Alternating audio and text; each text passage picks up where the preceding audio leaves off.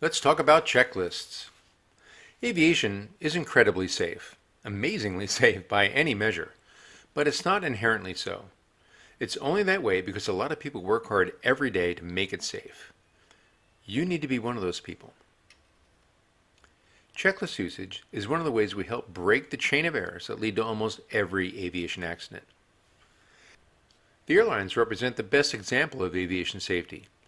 In the period of 2010 to 2020, they have had an accident rate of less than 0.15 accidents per 100,000 flight hours, while general aviation averaged 6 accidents per 100,000 flight hours. That's a 40-fold difference. Besides good equipment, training, and standardized procedures, disciplined checklist usage also stands out as a manner in which airline operations avoid critical items being missed. The FAA's practical test standards for gliders require each applicant to utilize, follow, or complete the prescribed appropriate checklist in these areas. The checklist may be performed while accomplishing its elements, often referred to as a do list, or as a review after the elements have been accomplished. You might have a checklist placarded in your glider, on a separate card, or memorized. My own glider's ClearNav has an electronic checklist function, not too different from an electronic checklist found in the latest Airbus and Boeing aircraft. All are acceptable, but a checklist is not going to help unless you use it. Human nature often leads us to complacency when completing repetitive tasks, and checklists are no exception. A common trap is just reading the usual answer without actually checking or considering the item.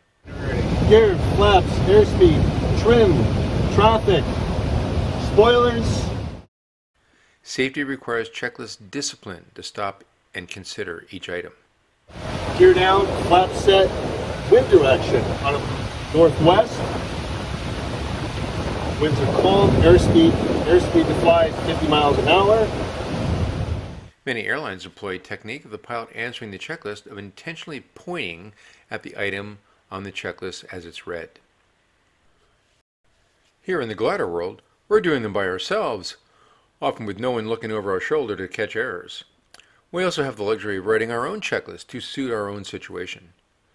Your instructor may have given you several checklists to follow to cover the basics, and when you find your situation has increased in complexity, you might want to add additional items like oxygen, transponder setting, flight recorder, turning the camera on, or making sure your lunch isn't left in the car.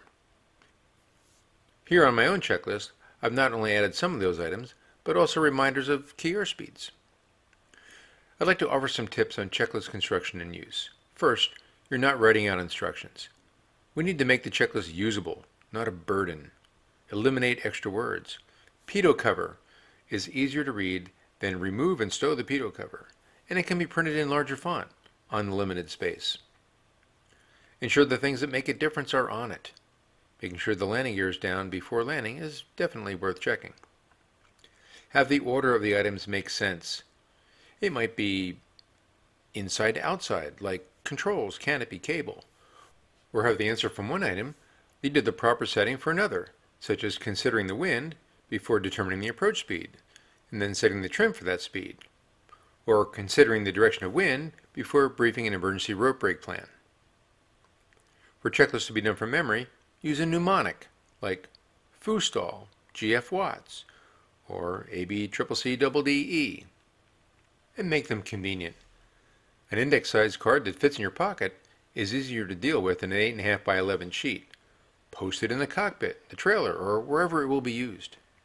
Yes, real pilots do use checklists. It's how we get to be old pilots.